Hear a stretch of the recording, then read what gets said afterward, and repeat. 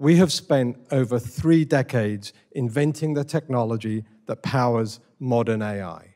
That's Nvidia's Senior Vice President of Telecom, Ronnie Vasishta, delivering his opening statement before the House Energy and Commerce Committee today.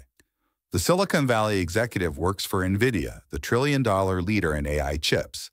His testimony centered around the need to upgrade the telecom network for the AI revolution.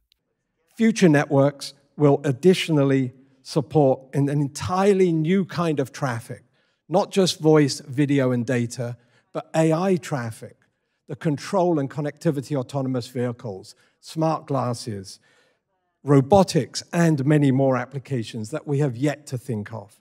Autonomous vehicles, smart glasses, and robots are just a few of the technologies Nvidia is developing at its company. And making sure mobile carriers gear up for 6G will be key to making these technologies operate efficiently.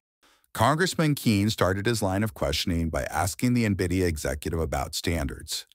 Firstly, as we start to look at the definition of the 6G standards, which has already started to happen, America needs to have a very strong voice in the 6G standards, both corporately as well as from the NTIA.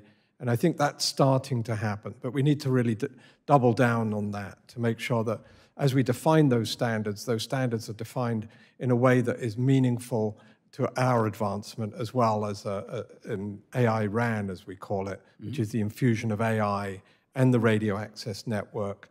These standards will be critical in making sure the artificial intelligence apps of tomorrow can be used. One such application is weather predictions. So AI has the capability, and we're starting to develop some of that capability even more at NVIDIA, to actually have some level of prediction of weather outcomes as well. So the first stage is obviously when you start to enable predictions to happen and be able to proactively react and make decisions based upon those weather predictions and likely outcomes. A lot of work is happening with NVIDIA around that, with something that we call the Earth 2 model, and we're working with researchers around the world to make that happen. As the hearing wrapped up, Congressman Latta asked the Nvidia exec the consequences if the U.S. doesn't win the 6G race. Yeah, so I think it's an imperative, but let me answer the question that you've stated.